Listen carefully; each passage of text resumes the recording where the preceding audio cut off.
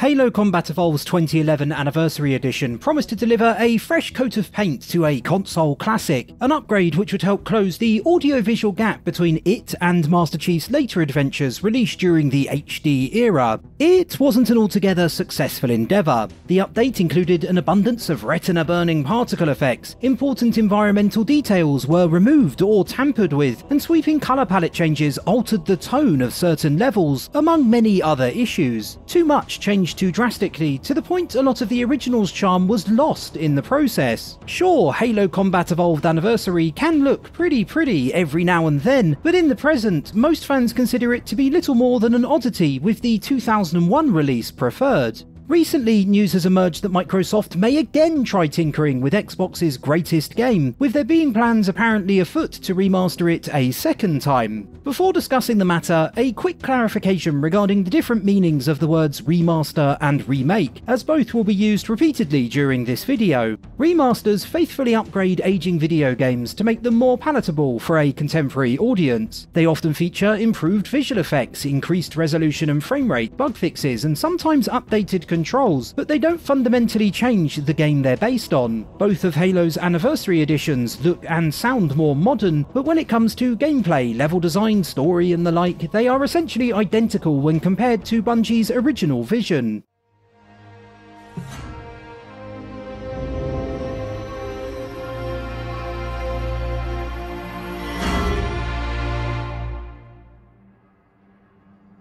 What would you have your Arbiter do?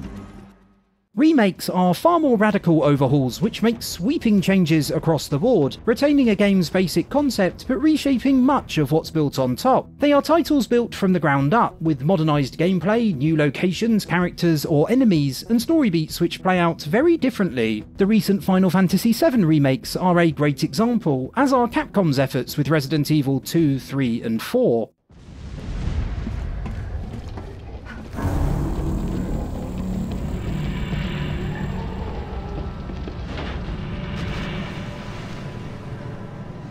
Bitch can't even swim.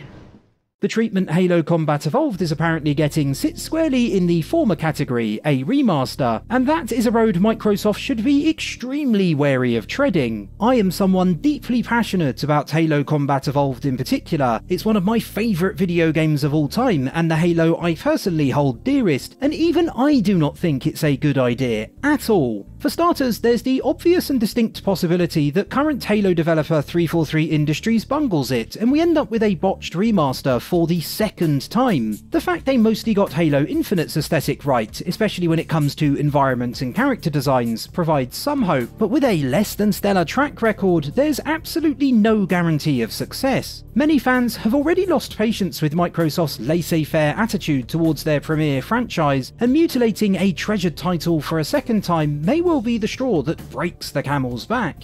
Another problem is that Combat Evolved is one of those rare gems where the starkness and simplicity of its visuals are, in my view, a key part of what makes it so distinct. Colours are cool and desaturated, environments sparse and uncluttered, sweeping hills and rocky surrounds being interrupted only by the Forerunner's towering, imposing structures.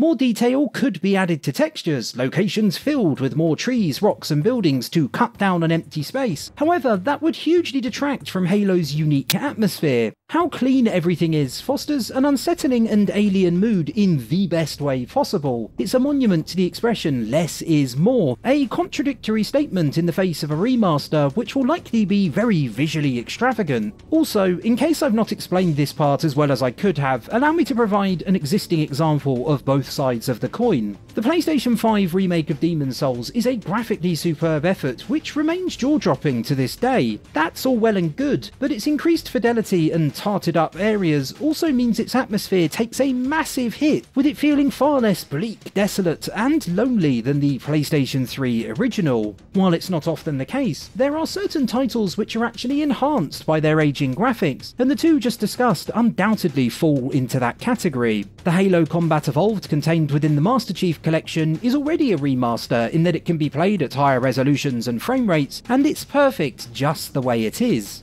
The final hurdle is perhaps the most insurmountable of them all. Halo is amazing from top to bottom, and is just as entertaining in the present as it was back in 2001. However, times have changed, as have people's tastes, and what a modern audience expects from the genre is very different from what Bungie's maiden outing offers. 23 years ago, Combat Evolved was an exciting trendsetter which proved console first-person shooters could provide just as much entertainment as anything found on PC. Nowadays, younger gamers especially might see it as old, slow, and possibly even clunky, an intriguing relic that can still be enjoyed but which lacks the trappings expected of the genre these days. To put it another way, as much as I love Halo Combat Evolved, as ferociously as I'll defend it from almost all criticism, taking the game in its current form and giving it another audio-visual brush-up will not be an enticing prospect for many. If Halo was a flourishing series with excellent new entries being released left, right and centre, I'd say sure, have at it, but unfortunately it's not. It pains me to say it, but the franchise, while still very popular, is a dying one, with no outstanding single-player releases since Reach 14 years ago and a multiplayer population which continues to dwindle. It's not a shot in the arm which is needed, but a full-blown resurrection, a release which not only caters to long-suffering fans, but also attracts a large new audience too. I think we were all praying to the video game gods that Halo Infinite would be the catalyst for that resurgence. You should leave me here with the rest of the garbage. We all fail. We all make mistakes. It's what makes us human. Was it a step in the right direction compared to 4 and 5? I'd say yes, although it was nowhere close to reaching the dizzying heights of Bungie's work. Nonetheless, it does provide a platform upon which 343 Industries could base their next attempt at crafting something special, and to give up now would be a great waste. The series needs to look forwards, not backwards, and I still wholeheartedly believe Halo could be revived if they manage to take Infinite's gameplay, refine it, and then transplant it into a Bungie-styled linear campaign. After 3 failed attempts to return Master Chief and co to their former glory, though that is admittedly something of a long shot. I gave up trying to discern any meaningful method within the madness that is Microsoft's treatment of their marquee franchise long ago, so it may well be that they're dead set on returning to Halo Combat Evolved despite the pitfalls mentioned. If that is the case, my advice to them would be, don't remaster, remake. Similarly to a remaster, I don't consider a remake to be the right direction for Halo to head in, but it is a much more compelling prospect, one which has potential. These are my thoughts. For one thing, I'd leave the overarching story relatively untouched. The worst thing about Resident Evil's remakes is that Capcom has ended up with 2 separate timelines, as events are so different from those in the originals that in many cases there is no way of reconciling them. I'd hate for that to end up happening with Halo. Extra dialogue could be used to flesh out certain parts of the story, new cinematics could be added here and there to expand on existing events, but attempting to change things to any greater degree is not the correct course of action. Outside material could be used to add colour, think parts of the novel The Flood or the Fireteam Raven arcade game, but that's as far as it should go. The only entirely original story beats I could see working well would be a few brief scenes featuring the Arbiter. As the trilogy stands at present, he's in a weird place where he's absent from Combat Evolved, arguably the star of the show in 2, and then again spends a lot of his time sidelines during 3.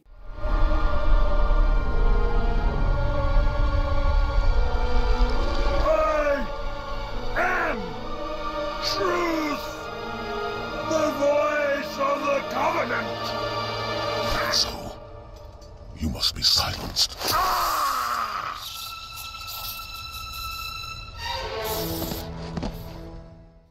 It's risky business as he's a beloved character and mistakes could be made, but involving him early on would help better connect him to a wider story he's incredibly important to, despite him not appearing anywhere near as much as he should. A really good example of a remake story being handled very well is Dead Space's remake. Some scenes have been changed, but the plot follows the same basic outline, and a lot of the new information serves to expand on existing threads, rather than lots of completely new things being added. That is exactly what should be done to Halo if a remake were to be made.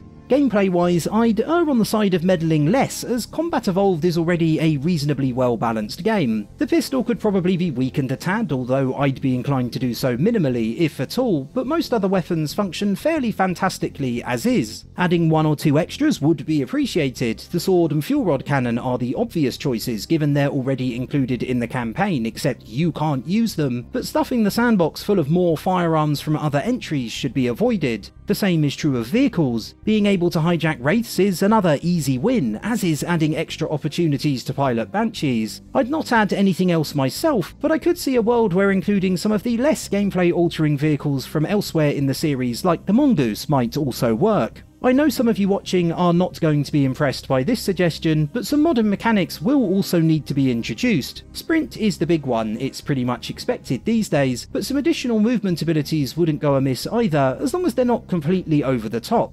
I made my point about graphics earlier, so I won't repeat myself here, but to reiterate, they should be conservatively designed to retain the original's foreboding atmosphere. Don't clutter, don't add detail purely for the sake of it, just focus on taking what's already there and tidying it up. This actually may be the hardest part for any developer to get right. The game's atmosphere is so unique, making it look the business without destroying the original's aesthetic will be a tricky tightrope to walk. Infinite is a surprisingly good start, but even that I'd argue is too lush compared to Combat Evolved. Finally, the aspect of Halo which could be tweaked most is its level design. Regular viewers might be surprised to hear me say that, as I bang on all the time about how great the originals is, but there are a ton of ways a remake could tweak and expand existing levels to keep everyone on their toes. I won't list every single idea I have, they could honestly fill an entire video, but I will share an outline of how a few of them should be handled. With each mission, the focus should be put squarely on amplifying what makes them unique. For example, at the end of second mission Halo, you have to rescue 3 different groups of Marines holding out in 3 separate areas you can visit in any order. You're a sight for sore eyes, Chief. We're in a bad way. We've got wounded here. I'll call in a dropship to pick them up. Each of them could be built out to be more involved, with more allies and enemies featured across larger arenas. Truth and Reconciliation sniping section is good fun, but it's hard to remain stealthy for any great deal of time. Reworking it so that remaining hidden while picking off enemies isn't almost impossible would further differentiate the sequence from others, while also offering those who are mindful of their positioning a well-deserved reward. The number of exceedingly repetitive bridges and circular rooms you fight your way through during Assault on the Control Room could at least be halved too, with more emphasis put on the huge outdoor battles. Those could be increased in scale with more allies, enemies and vehicles present to really drive home the scale of the conflict on Installation 04. The library is another level ripe for remaking. Keep the ambience, its scale and the hordes of flood, but shorten its runtime and add set pieces at regular intervals to punctuate the chaos and you're onto a winner. Again, notice each suggestion I've made focuses on maximising the parts of levels which make them most interesting. Assault on the Control Room is all about big vehicle battles, so the emphasis should be on that. The library's combat is fast-paced and frantic, and so its design should match it, and so on and so forth.